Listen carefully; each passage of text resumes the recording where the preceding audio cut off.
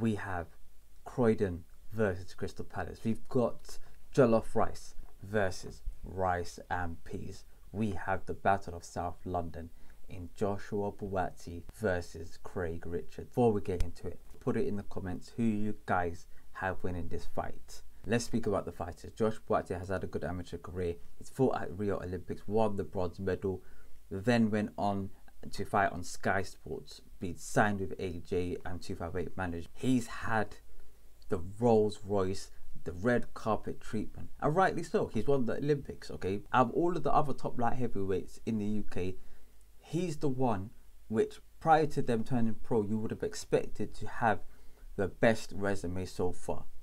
But you can argue that's probably not the case. Craig Richards, on the other hand, fought small horse shows, worked his way up, not a great amateur career, took a lot of risks on the way up, but right now you could argue it probably paid off because he's in a position where he's fighting against a top level light heavyweight. If he beats Joshua Buatsi, my oh my, he'll be on the verge, if not eligible for a world title shot against Dimitri Bivol. Keys to win for Joshua Buatsi: he has to start off like a house on fire. He has to win the first 2 rounds and invest heavily to Craig's body.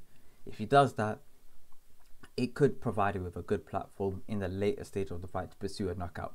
Between round 3 and round 6, he just got a point score, win a couple rounds here and there, nothing too heavy. Round 7, he has to take that round off completely. Jab, move, run.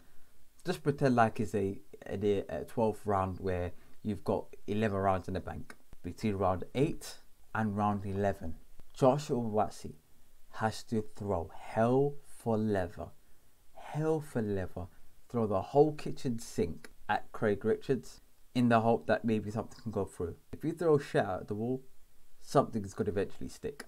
And that's what the plan that Josh Buatsi has to employ. Once it goes through, he has to pounce on that opportunity, which is he's good at, to be fair, in finishing the fight once he gets his opponents rocked, even to the slightest. Those are the tactics for me, I think, that Joshua Buatsi should employ. Keys to victory for Craig Richards: first and foremost, he has to be extremely composed in this fight.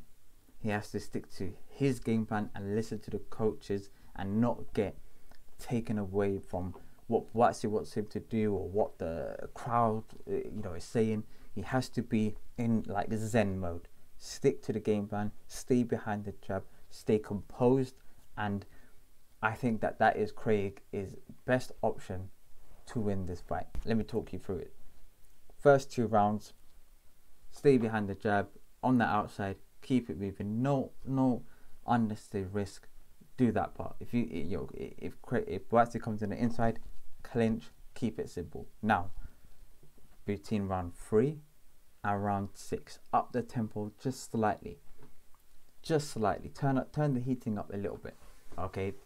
After each round, a little bit more. What I mean by that is, first couple of rounds, jab move, 1-2 move, simple. 3 to 5 or 3 to 6, double jab right hand, 1-2 hook, double jab, like, I don't know, feint, jab to the head, jab to the, like, whatever 2 to 3 punch combinations you've got to do between round 3 and 6, do it. Round 6/7, pounce on Buatsi, jump on Buatsi. Buatsi's stamina is not going to be great in that middle part of the fight. It's not going to be great, and that's the moment to seize and really pop his ties, put a dent in him between those middle rounds. Now, chances are Buatsi is very durable and very, he's got a heart of lion, and I doubt that he's going to get knocked out in those rounds. So in the last maybe quarter, last third of the fight, you've got to effectively fight how Tyson Fury fought against Klitschko. Shithousery. Jab, clinch. Jab, 1-2, clinch.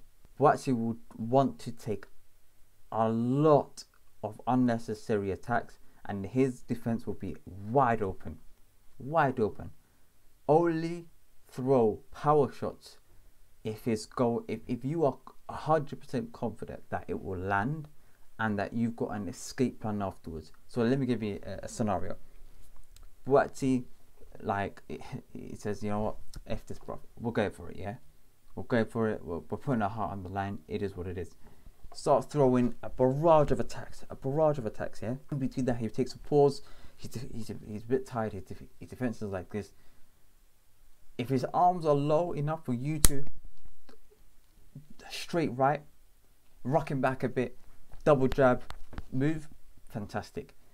If Buatsi's arms are a little bit higher, that he could catch whatever you're doing, and then 1-2, that's a problem, because I think Buatsi, if he catches Craig on the counter in that circumstance, there is a high possibility that Craig may be rocked by Buatsi's power punch, and then Buatsi pounces on him afterwards and stops him.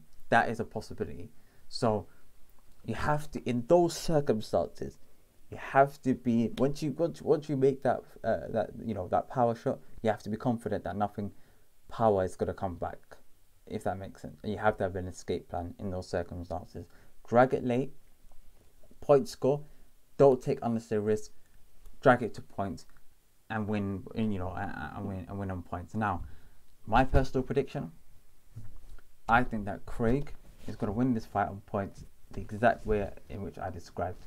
Starting off winning the first couple of rounds, getting those in the bag, round 3 to round 6, up in the tempo slightly, maybe losing one round in between those ones, but the last half of the fight is going to effectively jab, move, run, and have that odd highlight moment where he may have rocked Buatsi slightly.